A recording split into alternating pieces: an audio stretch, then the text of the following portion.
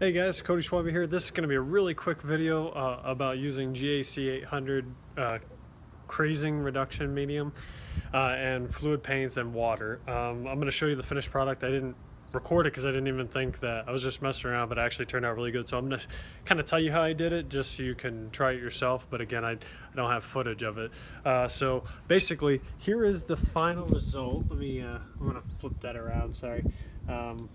I gotta kind of manipulate because my gloves are strong. Okay, so it's kind of hard to see, but I used turquoise, black, white, and gold, and that is the final piece. And it actually looks pretty sick as a finished piece, and I'm actually extremely happy with it.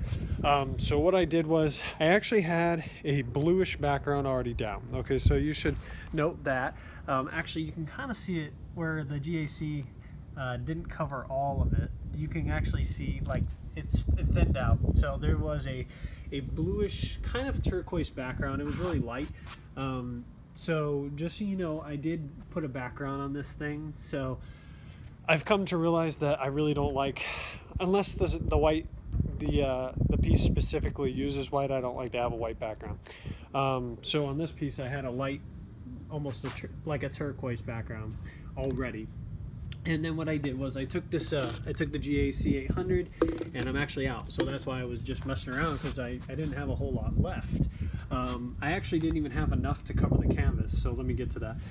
So what I did is I poured all the GAC in the middle, okay? And then I used a bunch of fluid acrylics. So I used Artist Loft, because I got those on sale, so I was actually just trying to get rid of them.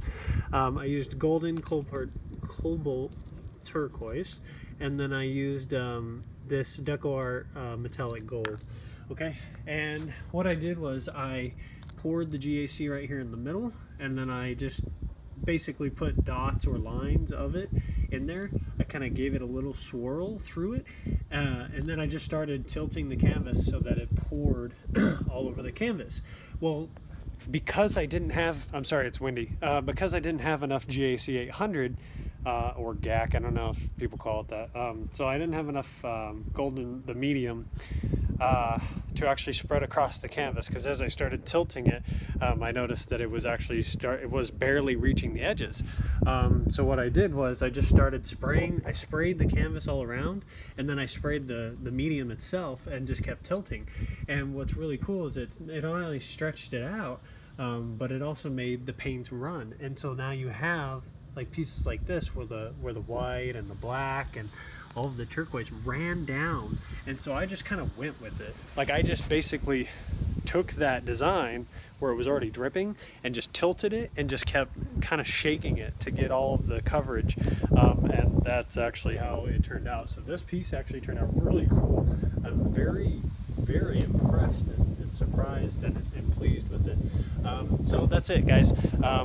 And then like I said, I just sprayed the paint as it was going, and the paint ran and kind of layered and melted together. So yeah, so again, all it was GAC800, a canvas with a little bit of color on it already. It was a color that I was going to use or similar.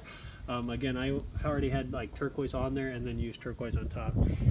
Used a spray bottle to make it run, and then used fluid acrylics inside the GAC. Hopefully this video was helpful.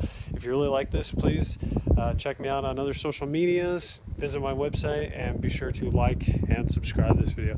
I'll catch you guys in another one. See you.